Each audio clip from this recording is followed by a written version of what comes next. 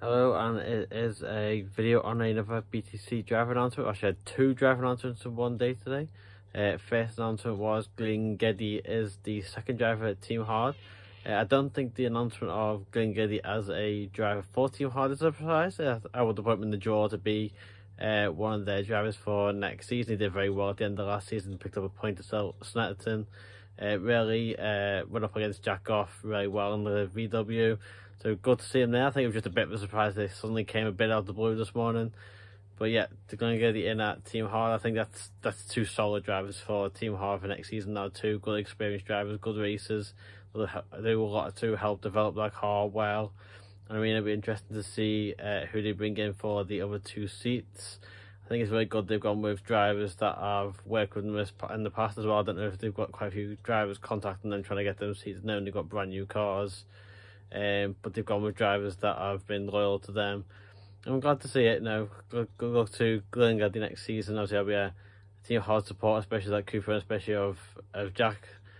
But that's driver announcement one. Driver announcement number two, we have Jack Butel has announced that he is driving one of the Hyundais for the Excelr8 trade price cars racing team. The Excelr8 and trade price cars this season now joined as one, so there'll be 4 Hyundais this season. Jack Butel has announced that he will be the first driver to be announced for them. So it's an interesting partnership how that works this season. Jack last season was his first season in the championship. He didn't do that. Mercedes probably isn't the easiest car to drive, and it was quite aged like the VW. He's got basically a brand new car. It's like his second season into the championship. He did well last season. You can see his progress throughout the season. One was Hyman all season is an incredible record to have. I'm sure the season with a bit more experience, probably a better car as well, be hoping to get further up the grid. So you look for more points. They probably look to do a bit better in qualifying. So the teams quite often be near the back in qualifying, and then once you start at the back, it's been difficult for drivers this season to gain places, push their way forward to get into the points and things like that.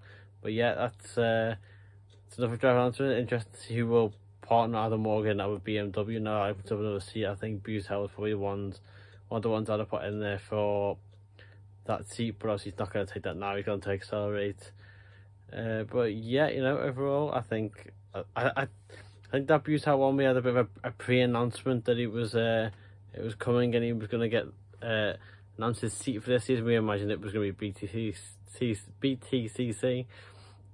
But that Glynn Geddie one coming a bit out the blue, no Team Hard. Only announced they signed 2 drivers. They didn't say no pre-announcement for this one coming out today. Just this one about 8:30, I think it was, announcing that Glynn Geddie had signed for them. And I do think that is a great choice for them. I think Glynn Geddie is a great driver, and I think between him and Jack, they'll develop that car very well. I'm excited to see who else will join them in those other 2 seats. So 2 more driver announcements there. Starting to fill up the grid now. It's only been a few seats, but it's good to get some Btcc news.